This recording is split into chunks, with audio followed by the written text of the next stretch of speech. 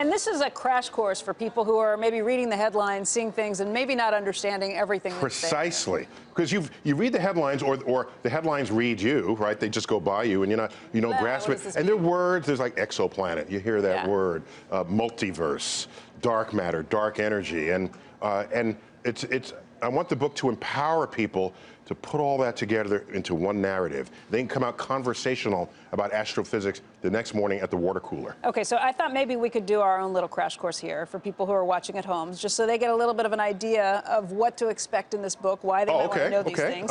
First up, why don't you explain dark matter? I'm afraid what you got on that. I've got a little list because I need my talking points. But dark matter and dark energy, what are these things and what should we be thinking about? Yeah, so these are two profound areas of ignorance in modern astrophysics, and I have a whole chapter on each of them just to get you up to speed. So 85% of the gravity of the universe has no known origin.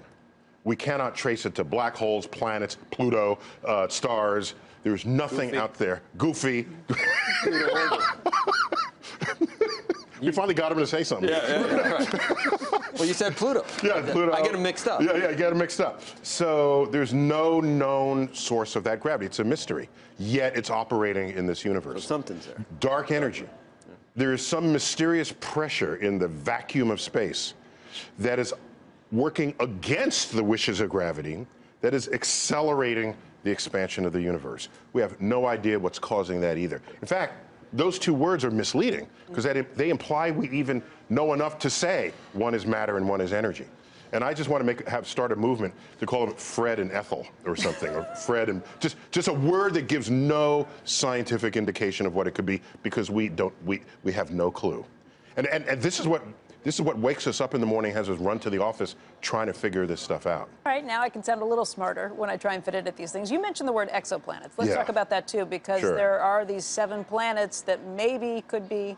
Oh, so recently, yeah. Recently, so see the headlines. The headlines hit you. There you go. And you want to make sense of it. We talk about it in the book. There's a planetary system called TRAPPIST. The name of the star is TRAPPIST. My colleagues who do this, found 7 planets orbiting that star.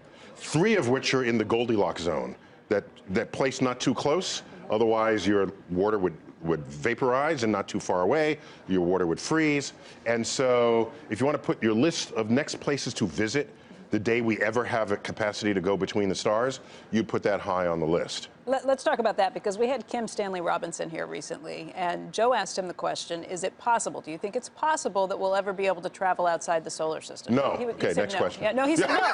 Explain why. He said the same thing. It's hard to accelerate. No. So if I put you on the fastest rocket we've ever launched anywhere, itself, which had a very light payload, and we're not that light, it would take you 70,000 years to reach the nearest stars. 70,000 years. So space travel, given our technology and our knowledge of the fabric of the space-time continuum, space travel is far exceeds human the capacity of human physiology. So why should we think that we've been visited then when they have the same physical constraints? No, they might have, well, because we're not the measure of what is smart in the universe. I understand, but maybe we could be wrong about approaching the speed of light and going over it. It's maybe possible to do that? No, surely you can do it if you open up a wormhole. Oh yeah, you can easily beat a beam of light. Love it. And mathematically we can do it, but we have no capacity to do it technologically. So no reason to think aliens couldn't. Oh yeah. Really smart aliens that would view us as no evidence of intelligent life on Earth. They would have, in principle, would be able to open up wormholes and move around wherever they want. And I'm thinking, how would we use wormholes first? And I came up with how you would do this. This happened once because I was at an airport, had to go from a big plane to a little plane, and I swear I walked a mile. And so I thought I was clever, and I tweeted, I can't wait till we have wormholes so that all gates can be adjacent to one another. And someone tweeted back, Dr. Tyson, if we have wormholes, you won't need airports. So I was like, whoa. So aliens would presumably have this power. Yes. And so, can I say something about the dark energy? Yeah. Just go back for a second. Dark energy. Dark energy, in 1 trillion years, if it does what we think it will do, it will take all galaxies of the night sky and accelerate them beyond our horizon, completely wiping clean all evidence that there was ever a beginning or an evolution of the universe. And that's coming to trillion years? Well, trillions in that order of magnitude. And so, what do you want to put it on your calendar? Well, only because I can't be around for this. So I'm depressed. So if there's civilizations then, and they look out to the universe, they will not know that there's an entire chapter ripped from the data that they obtain in order to deduce the nature of the universe. Okay, Neil. And I lose sleep today wondering whether there's some other chapter that had been separated from us, unavailable to our data. And here we are groping, trying to find and understand the data that will tell us how the universe works. And maybe we never can and never will, because we're missing pieces that some previous civilization would have known about and didn't pass down.